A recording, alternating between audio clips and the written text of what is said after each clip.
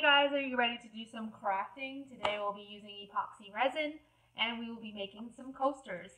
The things you'll need is some kind of epoxy resin. I buy mine off of eBay, but if you go to Michael's or Hobby Lobby, you can get amazing clear coat. Make sure you buy the one in the blue box. That one dries clear. So I will also be using this candy mold that I got on Amazon. I will link it in the comments below. And any kind of silicone mold works really well with resin because it pops right out of the mold. And I will also be using some alcohol inks. If you have alcohol inks, make sure they are alcohol-based, not water-based. Water-based will not work. And please don't make your own alcohol inks out of markers and alcohol. Just spend a little money and buy the alcohol inks. If you go to Michael's or Hobby Lobby, you can usually use your coupon for these because they are a little expensive. I did buy a brand off of Amazon. It'll be here Friday. My next project, I'm going to be using those, so I'll let you know how they go.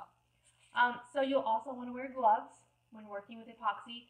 And please, please, please, I see too many of you ladies on here on YouTube showing how to use resin and not wearing a respirator. Please buy one because epoxy is not something you should be dealing with without gloves and a respirator on. Even if you're in a well-ventilated room, like I'm in my garage, I'm still going to wear a respirator. If I don't, within 15 minutes of doing this project, I'm going to have a massive migraine that will last for days. So please, please, please, Amazon, I will link that down below too. They are not expensive. You should buy one. Okay, so let's get started. So to start off, we're going to start with part A. I'm using a kitchen measurer to measure mine out. I have a small Dixie cup. I'm going to place it on there and zero it out so that we get an accurate measurement. And we'll start with part A. I'll be putting my mask on, so if I sound funny, sorry, I'll try to mess with the volume and editing.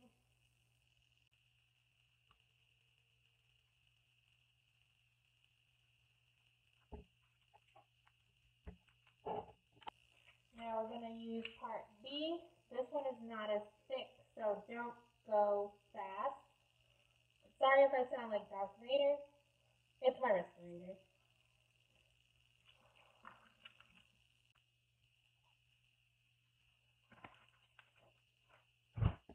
Okay, I had to add a little more of part B. Now we're good. So what you want to do is mix slowly. If you mix too fast, you'll get a lot of bubbles, and you don't want bubbles in your project. I hope you guys can hear me okay. I now know how Darth Vader felt with his mask constantly on. A little ridiculous. It doesn't bother me so much when I'm by myself, but because I'm trying to talk to you guys, I feel like it's overly loud with the breathing.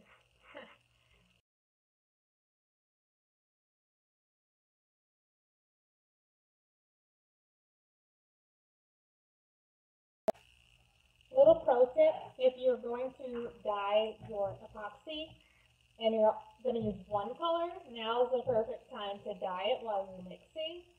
If you're using acrylic paint, only use about a dot to 3 dots of paint because acrylic paint and epoxy don't really like each other. And if you use too much, it won't work out well. If you're using alcohol inks, you're pretty good on about how much you want to put in there. We're almost done stirring, and as soon as I'm done stirring, I take a second cup and I pour it in there, and I do this just to ensure that everything was mixed, and make sure you scrape and get every last drop. Epoxy is expensive, so we try not to waste it like we waste stormtroopers. See what I did there? I'm funny. I'm funny, people. Okay, now we're going to do some pouring. I like to do a thin layer at first.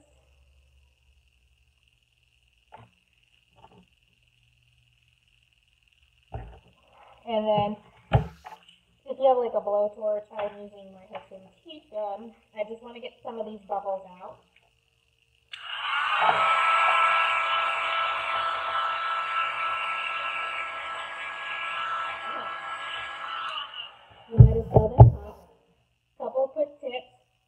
leave your heat over one area for a long period of time, you can harden this, and as soon as you do that, it's ruined. You can't even do anything with it. So now I'm going to take some of my alcohol inks and just dot in a couple of places. And the alcohol ink will spread and do its own thing. You're never going to know what these are going to look like. That's why it's so fun.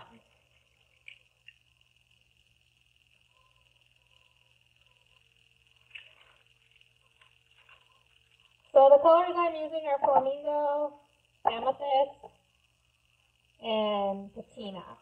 Patina is my favorite.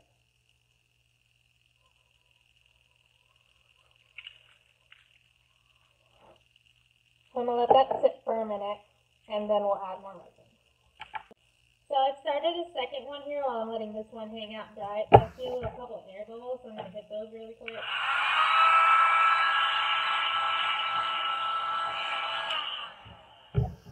Air bubbles can ruin a project.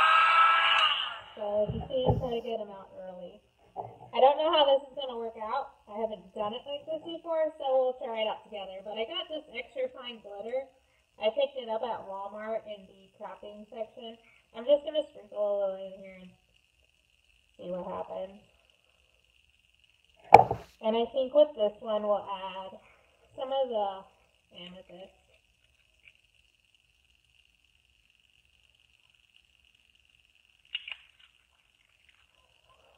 And I'm going to hit it with the heat gun again.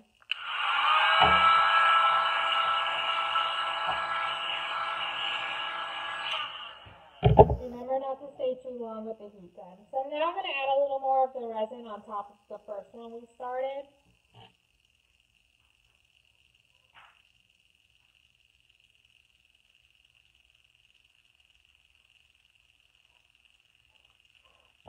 And I'm just going to add my colors again and let them do their thing.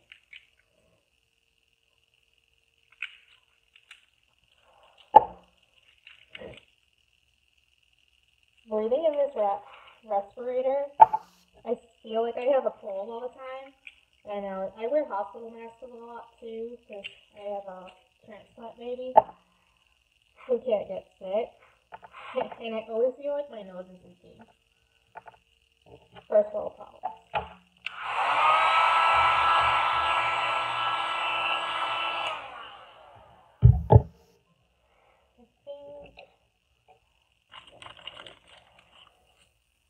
I just want to test some things out, like I said. Let's see what happens. Let's do like a swirling pattern.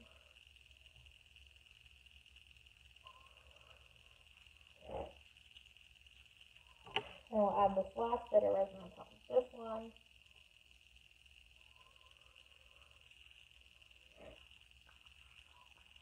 Every last drop, guys.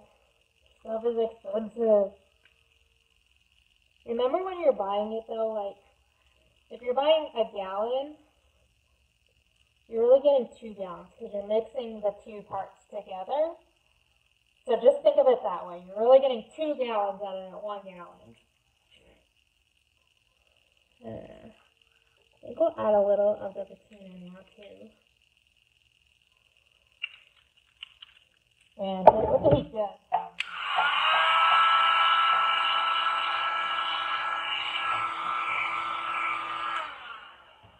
That's it. Don't do anything else. Leave them alone. That's going to be the hardest part. Is because as soon as you think they're starting to dry, you're going to want to pop them out and see what the other side looks like. I'm going to leave these alone. We'll come back tomorrow. We'll see what they look like. Do not touch them. Good morning, guys. I am so excited to see these. I haven't even put my makeup on yet, so excuse my face. Okay, so we've left them in our mold overnight. They are nice and hard. They're not sticky, tacky, anything. So they're ready to demold. So let's check these bad boys out.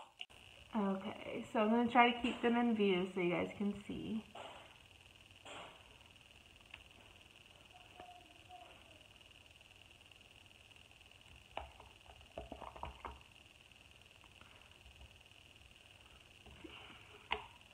How pretty is that? And see how it's crystal clear? That's because we did the thin layers of epoxy and we blew those bubbles out. If you don't do that, it will be a lot cloudier. And mine is shiny because my mold is shiny. So if you have a matted mold, this will come out matted. You'll have to do one of two things. You'll either have to use high grit sandpaper and sand it down and then do a wet sand with it, or you could do a thin layer of epoxy over that and it'll give you that shine. And this is the back side. It looks similar, but it just looks like a little watercolor painting to me. It's really pretty. I like it. Alright, I don't know how this one's going to turn out because a lot of the glitter kind of stayed right here, but we'll see. This one's just a test to see how it would work out. Oh, it's not too bad. It actually kind of reminds me of a nebula in outer space. It's actually really pretty. So that's how you would use epoxy and some alcohol inks. Later this week, I hope to get a video up where we will do petri dishes where we will have the alcohol inks actually bloom in the epoxy.